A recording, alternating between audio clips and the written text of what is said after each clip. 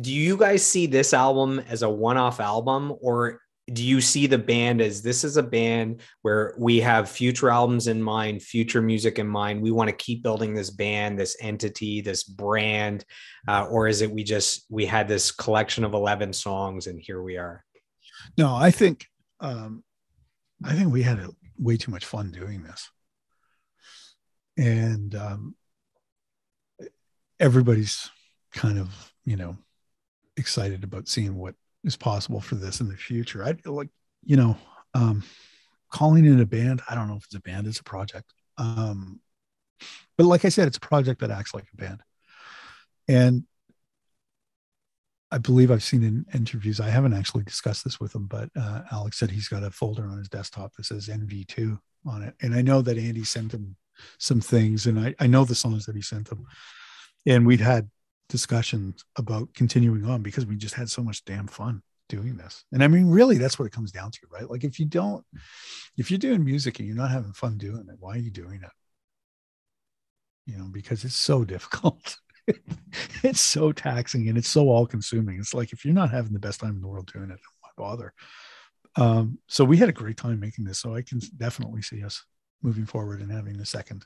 That's breaking news. NV2. So maybe we'll do the Led Zeppelin albums 1 through 4. We'll have NV2 right. And we'll go from there. Billy Talent made it to Billy Talent 3 and then decided we can't do 4 because then it's exactly Led Zeppelin. So they made it 3 albums deep. Maybe you'll do to 2 and then switch the names.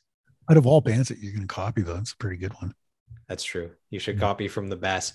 So as we wrap up, are you good if we do a few rapid fire questions? Yeah, sure. All right. So you when we talked before the interview, you mentioned that there's no plans for like a big tour in support of the album, but maybe there's consideration for a launch show or some local shows. What are your thoughts on if anyone could see the band live? And there's got to be some demand for that now that the album's out. Well, we've briefly talked about how we kind of see this working and playing out. And it's probably another Zoom call coming, to be honest with you, exactly where this goes from here. But because that tends to be how we do things. We do things through like Zoom calls and Zoom chats and whatnot. But I've seen in the other interviews, Alex saying that, he sees possible one-off shows here and there and things like that. And I think if it was going to happen, that would be the way that it would probably exist. And we're open to it. We're definitely open to it. So does that mean we're going to do it? I don't know what it means, but it means that we're open to it. And I think if we do it, though, we want to do it properly. So we don't want to just get up and do it for the sake of doing it. We want to do it and we want to make it as impactful as what we feel the music needs to be. So it would have to have the right lighting, and it would have to have the right sound, and it would have to have the right parts being performed. And it would probably take a hell of a lot more musicians than the 4 of us to pull it off. And I saw Massive Attack quite a while ago now, when Heligoland came out, and there was, I think, 9 people on the stage, but it was an unbelievable experience, and the lighting was just amazing, and it was incredible. And I've always in my mind's eye kind of thought if we did something, it would probably be like that. So it'd be pretty grandiose, but it would be in a smaller place where we could control what was going on. But I have no idea. I was gonna ask you. Top of my head. I was going to ask you, what's the best concert you've ever seen? And maybe that's the answer, the one you just gave. And I was going to say that the best concert I have ever seen is 9 Inch Nails. And that would be great inspiration for you guys for the type of lights and video and image and sound. Well, I saw 9 Inch Nails at Molson Park during the Downward Spiral tour. And it was one of the most violent things I've ever seen in my life. Easily one of the best shows I've ever seen. It was crazy. Guitar player got knocked out. Like out cold at the end of, like, got hit in the head with a guitar or something, and he was down, and the roadies dragged him off the stage. It was nuts. There's just a corpse that got dragged. It was incredible. It was amazing. Wow. And I remember because Soundgarden was coming on after them, and I thought, I don't know how the hell you can't follow that. Nobody can follow that. Like, what was that? I don't even know what that was. Massive Attack was up there. Tom Waits Tom Waits, man. Oh my God. I saw him on the Mule Variations tour. I laughed, I cried, I became a better person. It was crazy. Is that a haunting show as well? Like I think of the records I know, like is it Rain Dogs? I think that's the album that I know. Yeah, Rain Dogs. Oh, Mule Variations is just an absolute work of art. I'll have to check that one out. It's just, oh my God, this is crazy. But what a great show. But I saw Peter Gabriel as well. I saw him on the Up Tour. And again, that was another one of those moments where it was just, but that was like the spectacle of it, and the songs and all that sort of stuff. So yeah. True or false? If Envy of None does just one show, period, is it a Toronto show? Oh God, I don't know. Uh Maybe. Well, 3/4 of the band is more Toronto based, right? I'm crunching numbers here. Yeah, one of us is in Toronto, one of us is in Burlington, and I'm in Hamilton. So yeah, it would make sense, but I don't know. I have no idea. I'm trying to will this into fruition. I'm trying Maybe to. Ottawa. I don't know. Oh snap! That would be better, but I'm being realistic. If bands only have one Canadian date, it's Toronto. So I'm not getting greedy. I'm planting the seed of where I could still physically make it 4 hours away, no problem. Because there's Montreal's only an hour and a half as well. That's a good one. Oh, good point. Yeah, love going to Montreal. Love Montreal. All right. Well, all the listeners, all the fans of Envy of None, I've planted the seeds for you for Canadian dates. So you're welcome for that. What would you say are your all-time favorite albums? Are there any that you just go back to over and over again? Oh, these are the music lover questions. Yeah. Oh boy. Geez, that's so difficult for me. It's one of those favorite children. Yeah, Talk, Color of Spring. Talk, Color of Spring.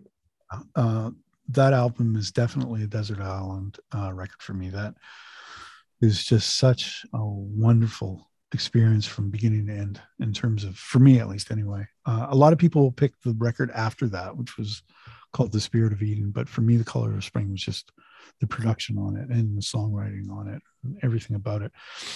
There's another band called the Blue Nile, and their first two records, Hats and the Blue Nile, to me are just incredible songwriting. Again, from a similar period too, so maybe that seems to be kind of a theme going on here. That Tom Waits record, Mule Variations, for me was just, crazy. John Hyatt, Bring the Family. John Hyatt. My dad will be impressed. I saw him in Chicago, and my God, what a songwriter.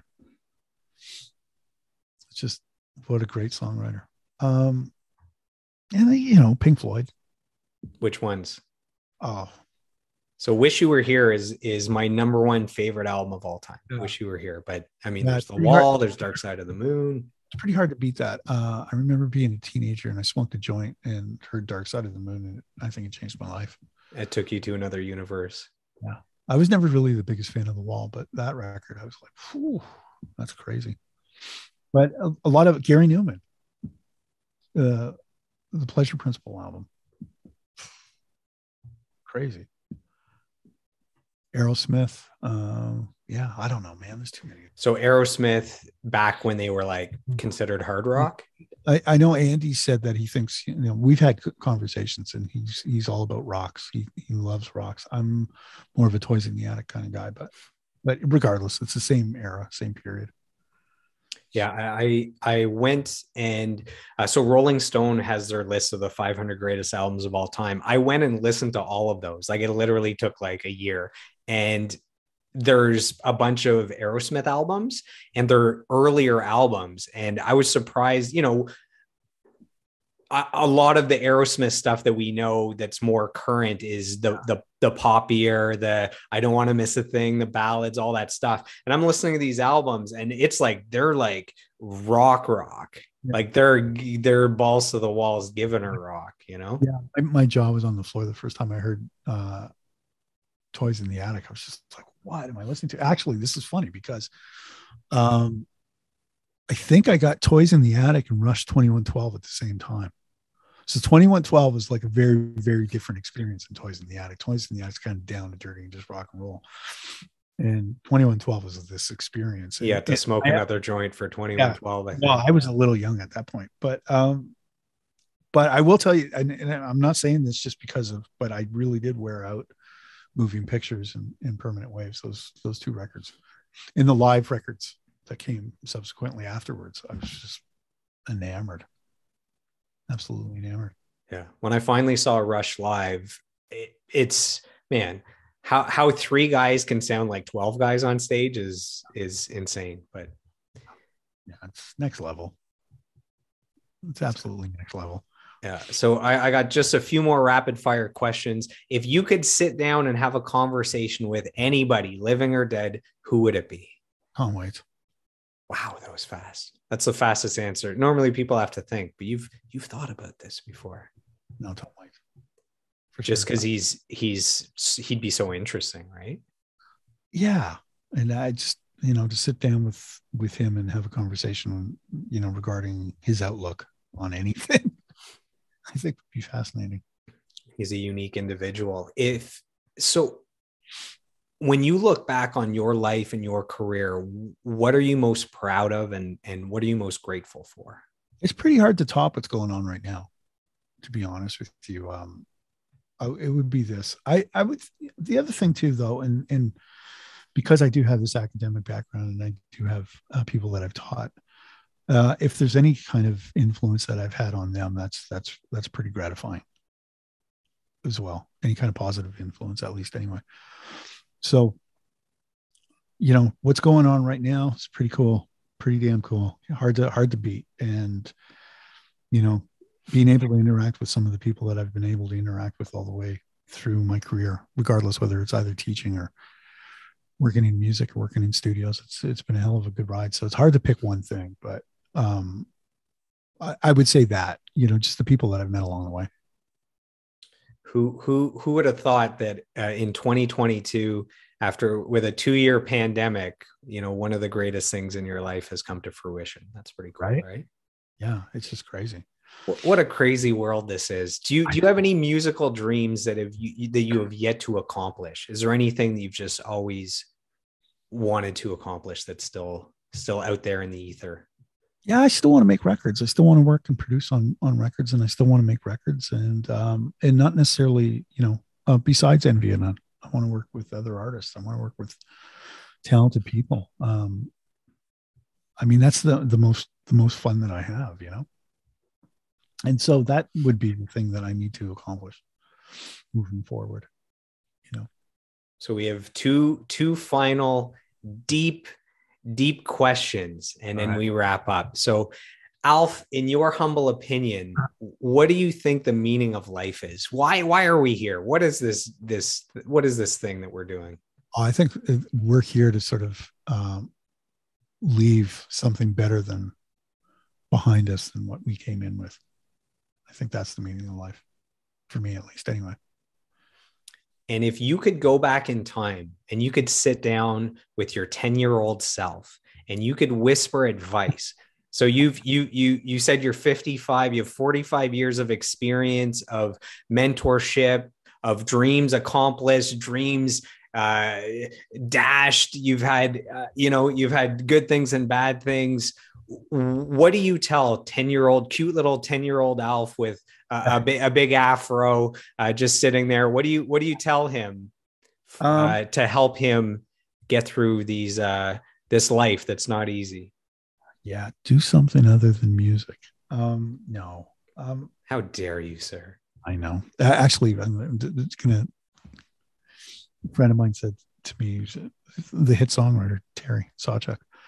He said, "Yeah, if I ever have a child, I'm gonna nail the piano shut so that they can't open it." He's like, "That's it. Just don't do music." But no, I think I would probably tell him to just kind of trust your gut, trust what you think is right, do what you think is right, and treat people with respect.